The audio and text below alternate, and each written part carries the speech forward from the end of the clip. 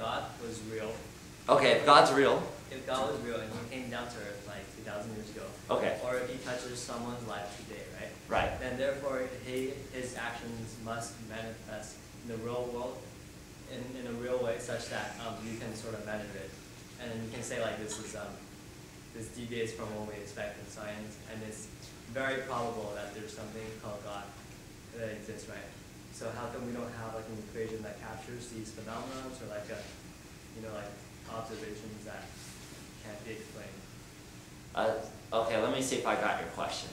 If God's real and he's working in people's lives, how can you can't observe that, set up an equation, pop out a prediction or something like that? Yeah. Is that what you're saying? Yeah, basically if he's real, then his actions must like be seen in this real world, right? And if that's the case, then we must be able to measure it somehow.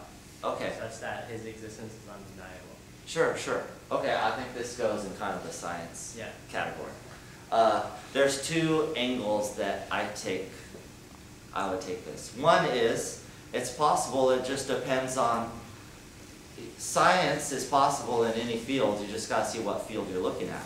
So the way you do science in your laboratory with atoms might be slightly different than your scientific approach in the courtroom in law, and how they gather witnesses and stuff like that, because you have to apply it differently based on its situation. Does that make sense? Or archaeology. How you do archaeology might be slightly different than how you do chemistry or biology, but you can apply still the same scientific principles to it. Okay, I think the same thing with God. So you can apply scientific principles. Where are places that we can evaluate God? Historically, with archaeology, people's lives, maybe, things like that. So maybe you can set up a system, but it might not have an equation in it the same way the courtroom, they don't set up an equation, okay, 2x plus y, you're guilty. You know what I mean? So you don't necessarily do it that way.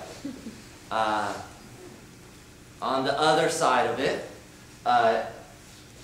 God interacts with humans and different human relations. That's difficult to measure. So unless you're the sort of person who thinks I can put an equation to everything, it'd be a little hard to think, okay, let's take this person, let's take their life and write out an equation, and then take out this other person, take their life, write out an equation. Okay, can they marry and love each other? You know, in the same way that would be a little weird. You know, you don't go to a marriage ceremony and hear math equations. You know what I mean? In the same way, that's kind of hard to study in that rigorous sort of manner.